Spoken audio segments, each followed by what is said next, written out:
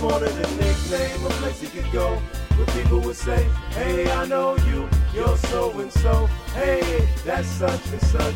They recognize his name and it meant so much. Just a nickname, a place he could go where people would say, hey, I know you, you're so-and-so. Hey, that's such and such.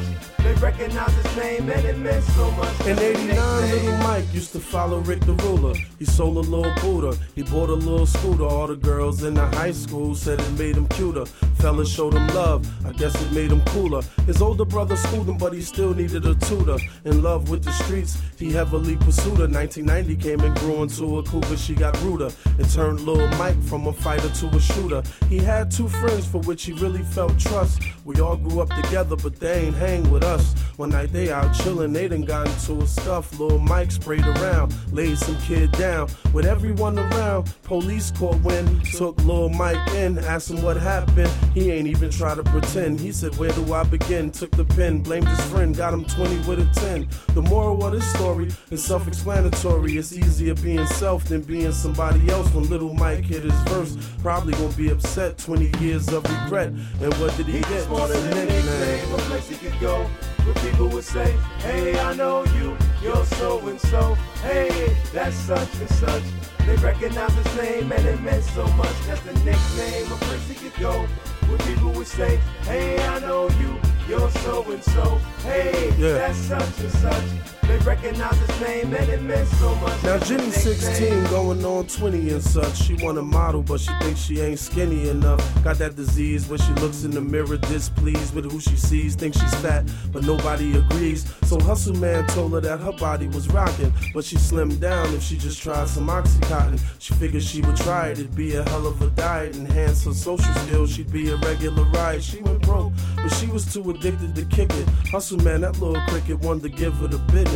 She'd do anything to get it, she let Hustle Man hit it. He was infected with the magic, he specialized in tricking. Now you see her with him when he cruising to town. Her self-esteem high cause she losing some pounds. Her friends question why she had him hanging around. She figured they was jealous, she was gaining some ground. She came down with the sickness she didn't understand. To the doctor she ran for the final exam. Dr. Craig Mack put the sad flavor in her ear. Dear, you won't be around next year. She reflected on the life she tried, realized to satisfy her appetite she should have swallowed some pride. Felt bad for Jenny, sympathized inside, but she finally got her wish. She was skinny when she died. The moral of this story is self-explanatory. Be happy with what you got, who you are and who you're not. Social acceptance is hot on the way to the top, but on the way back down, you say it never meant a lot. Just a nickname, a place she could go where people would say, hey, I know you, you're so-and-so. Hey, that's such and such.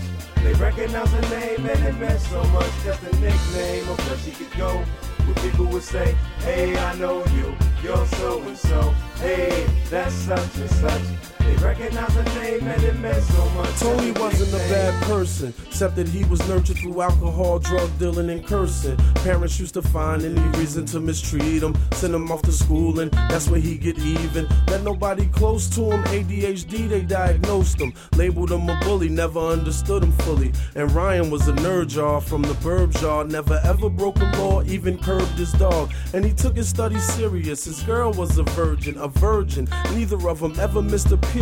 When Tony met Ryan, sparks started flying. Tony pushed him to the ground and Ryan started crying. But the day before, Ryan found out his dad was dying. To hold it all together, he was trying, I ain't lying, but he was just a man. And Tony was the straw that the camel couldn't stand. I'm sure we understand why he jumped up, punched him. Couldn't no one stop him where he usually had his guitar. Today there was a chopper, so he cocked it, popped, hit him with the full 11, and you could see his spirit flying off the bully heaven. The moral of this story is self-explanatory. Before you judge someone else, first offer the help. I feel for Mike, Ryan, Tony, Jenny, and all, but then I look around, I see so many more. Want a nickname, a place they could go where people would say, hey, I know you, you're so-and-so.